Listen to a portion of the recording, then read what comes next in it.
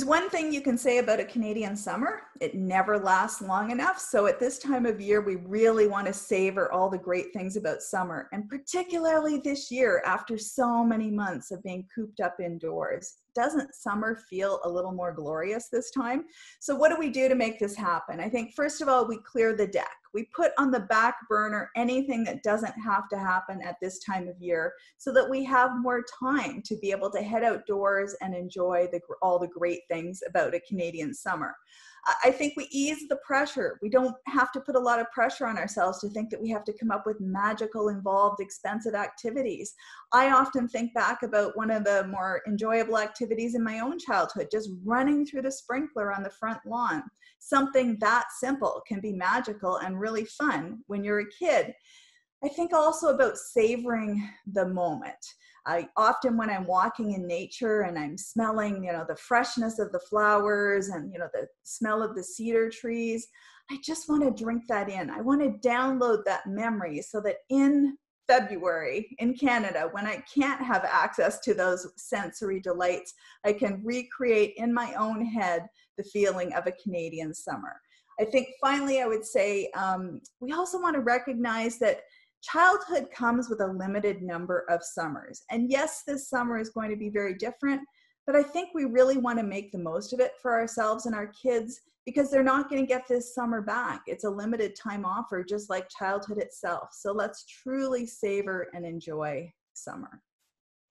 Oh, Anne, I love it. I love it. I love that picture that you're painting of the summers. I remember when I was a kid here and when I came to Canada, because you could lie back on the grass and look up at the clouds and imagine and just follow the bugs as they go, unlike in Scotland where it's always pouring rain, so you don't get to lie on your back in the grass. No, I'm only kidding.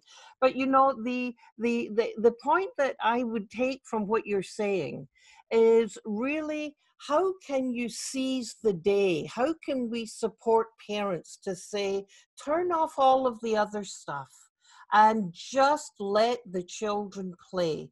Let them, encourage them to go outside. We've got some research, great research from Josh Fullen in Maximum City, who's just done surveys with kids in the Toronto area, and they're not going outside during COVID. Even once a day to get outside, they're not doing, and they're spending so much more time on machines, on games and what have you. So let's grab this Canadian wondrous summer and seize that day. Take in the good. Going for a walk as a family can make such a difference, or even just encouraging the kids to go outside and say, I want you to go outside and find 3 things that you don't find inside. I want you to go and I want you to explore a part of the yard or a part of the street that you haven't looked at before. So you're encouraging that a kind of inquiry. When you talked about the sprinkler, it's so funny because just yesterday I was saying to my husband that we should get a sprinkler for our boys, our grandchildren. Our granddaughter is just crawling, so we don't want her going through the sprinkler just yet. But it would be, there are so many good things about our Canadian summers, and how can we savor them? I have, as you and I have talked about, I have a real dream that we, through this period of time, get back play. That we have kids enjoying play outside, big body tumble play, that parents value the impact, the importance of play, because that is how they learn.